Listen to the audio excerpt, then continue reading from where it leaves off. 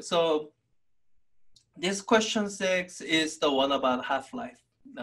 It's specifically about carbon-14, which is used for radioactive dating in anthropology and in other contexts. And in the hint, it always kind of tells you to go to the section, and you should if you haven't read the section. And the section describes what half-life is. It's this graph that describes what half-life is.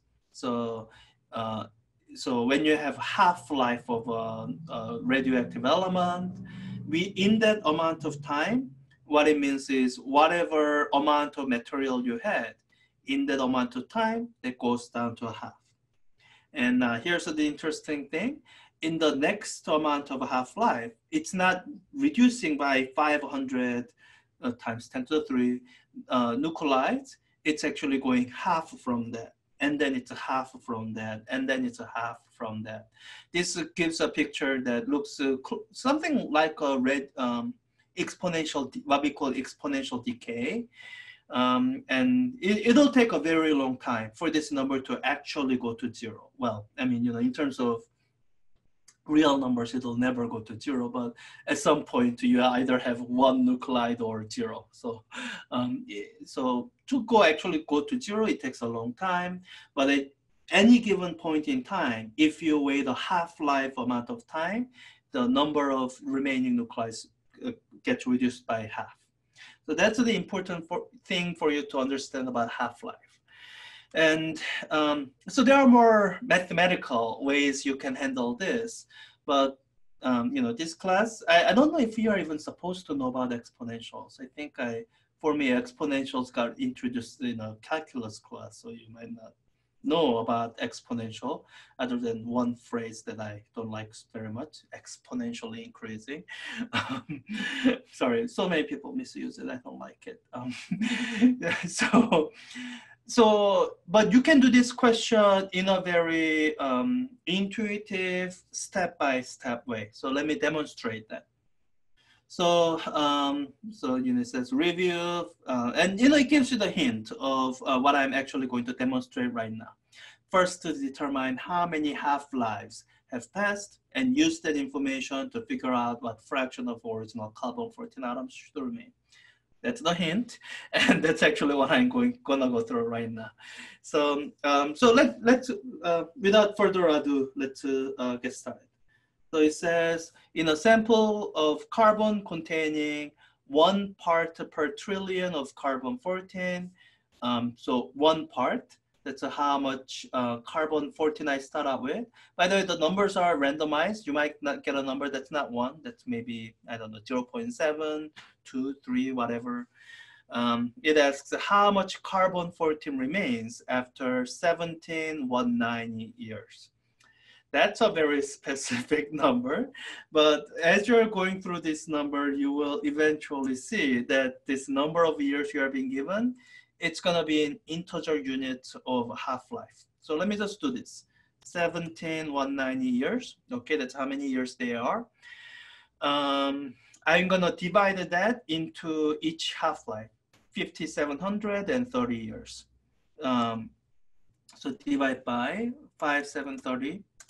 I get 3. So what that means is this particular mathematical relationship is true, that 17,190 is equal to 5,730 times 3. So what that means is this number of years that's given here is 3 half-lives. That's really the information I want. That's half-life is the relevant unit of measure of duration of time in the context of radioactive decay. So here, 3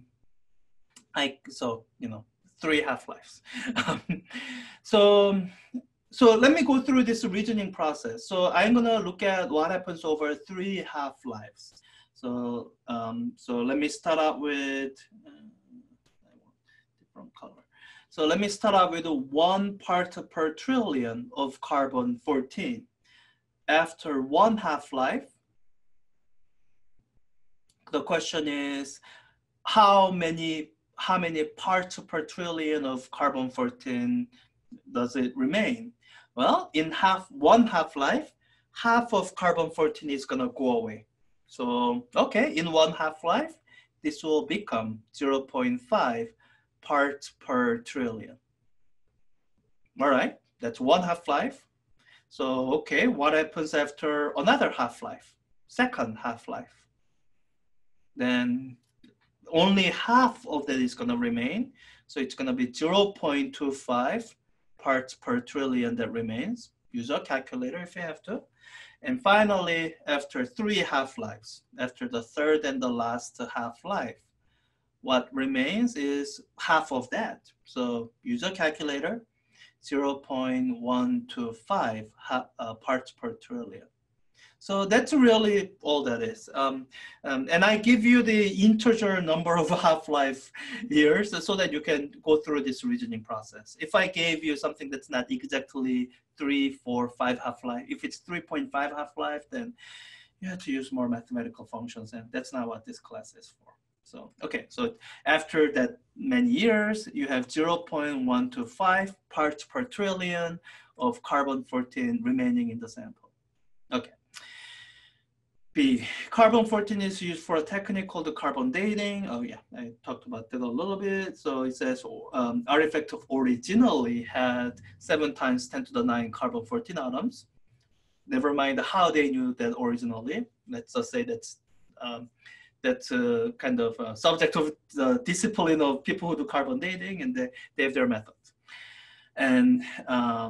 And what they are measuring is that the sample has 1.75 times 10 to the 9 carbon-14 atoms.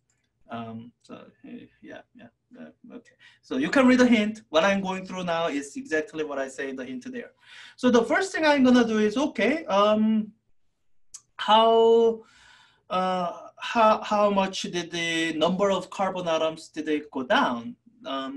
I feel like the best way to figure that out is to take this original number 7 times 10 to the 9 and divide it by 1.75 times 10 to the 9. 10 to the 9s are going to cancel, so let me just do 7 divided by 1.75. 1.75. So 4. Okay, so what you are getting with this number is that originally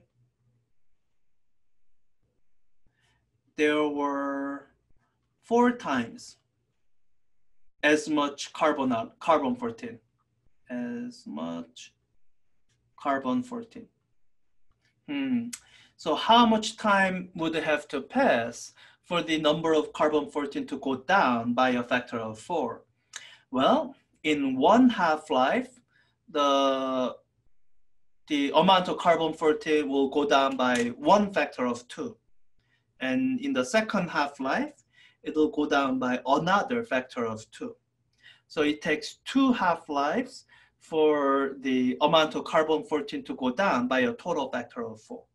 So, okay, so the number of years here should be 2 half-lives. So using the information, 5,730 years is half-life. Let me just do the calculation. 5,730 times 2 for 2 half-lives.